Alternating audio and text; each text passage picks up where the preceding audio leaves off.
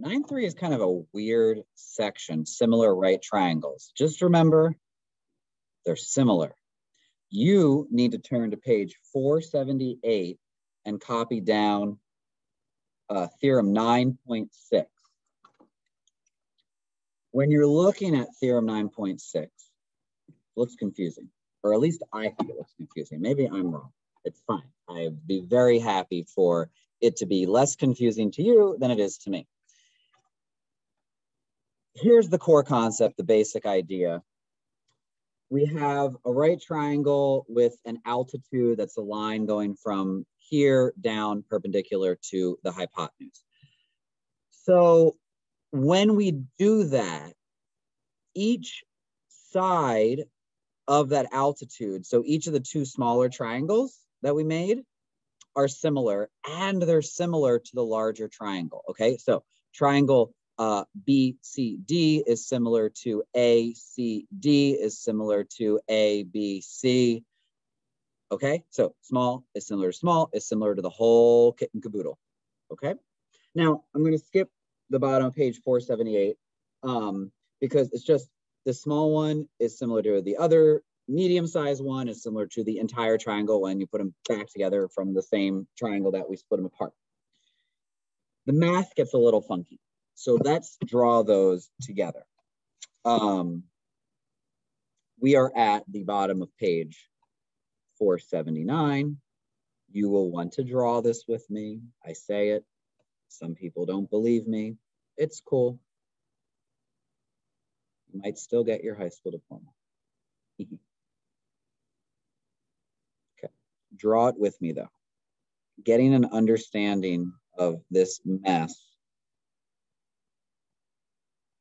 Okay, and I do like that they tell us the whole hypotenuse. Oh, it's a 3, 4, 5 right triangle. Oh, that means we got to say it. 3, 4, 5, 5, 12, 13, 7, 24, 25, 8, 15, 17, 9, 40, 41, x rad 2. Sorry, wow, x rad 2, x rad 3, 2x. All right, it's a 3, 4, 5 right triangle, and you're welcome. Now, how are we going to find x, though? Using the fact that we know that, oops, there's an h in here somewhere.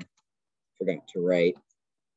We know that triangle EGH is similar to FGH is similar to EFG. Great, wonderful. So what? All right, I like to think of it this way. First off, let's look at the big triangle. We have a hypotenuse for the big triangle, correct? Sorry, pen keeps unraveling itself. We have a hypotenuse for the big triangle. All right, now we really can't use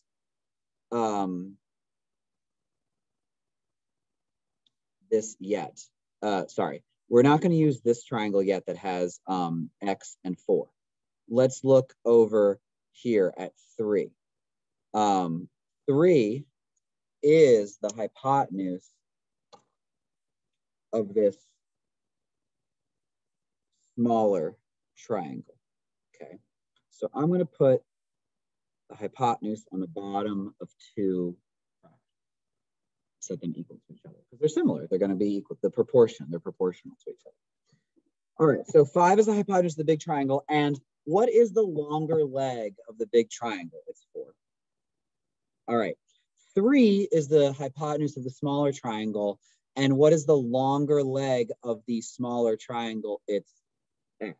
And now we have a proportion where we had a leg over the hypotenuse that goes with that leg is equal to another leg over another hypotenuse because they're all similar. There's actually a few other fractions we could have made for this, but I kind of wanted to start with the big hypotenuse and the big side, 5 and 4. And then I wanted to go to the smaller triangle, its hypotenuse and its leg, which is the variable. All right, now you have to remember back to the beginning of the chapter, we solved proportions. So we did 5x is equal to 12. Okay, now I gotta move this over. We're gonna divide by 5 on both sides.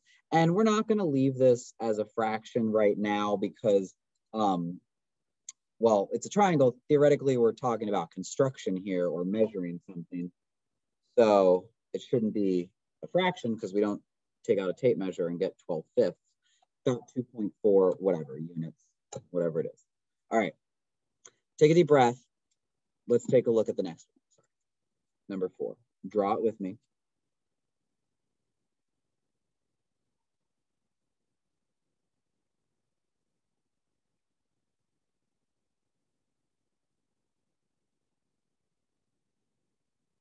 Ooh, 5, 12, 13, you know what we're gonna do.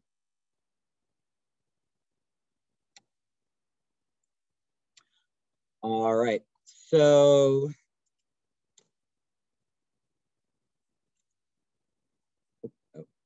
make sure we know this for a fact. Actually, I do like to do the curly braces for that, but 13 is the big hypotenuse. So let's start there. 13 is our big hypotenuse.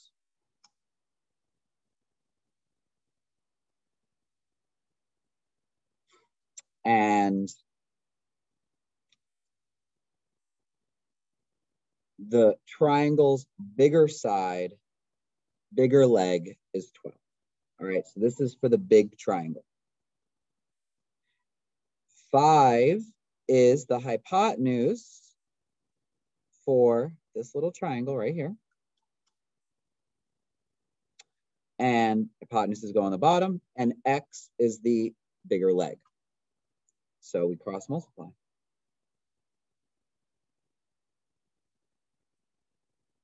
(16 equals 13x).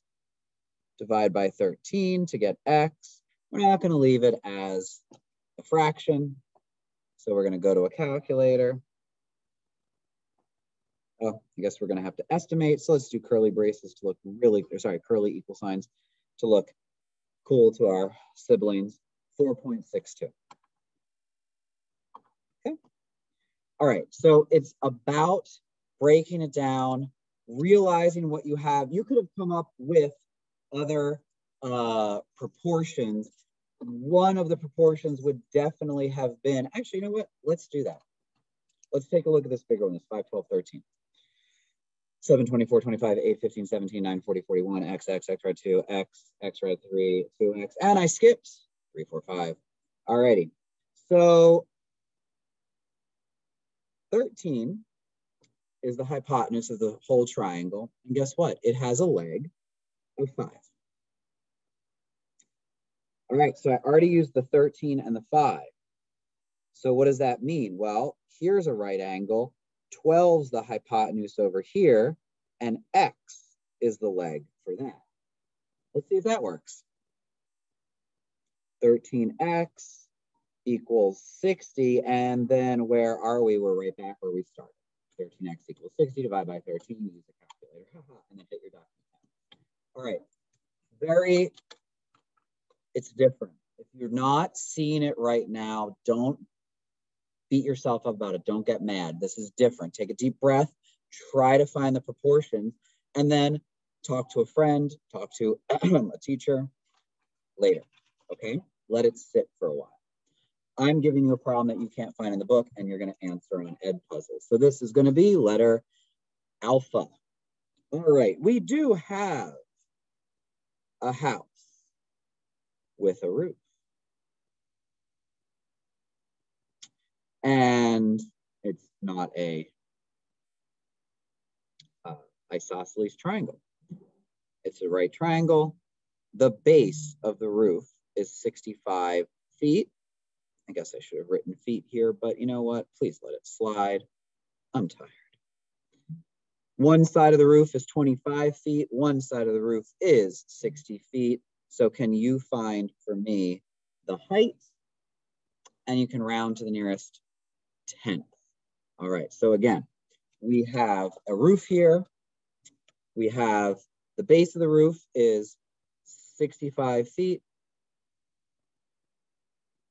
One side of the roof is 25 feet. The other side of the roof is 60 feet. This is a right angle. This is a right angle because we want to know the height at the tallest part of the roof.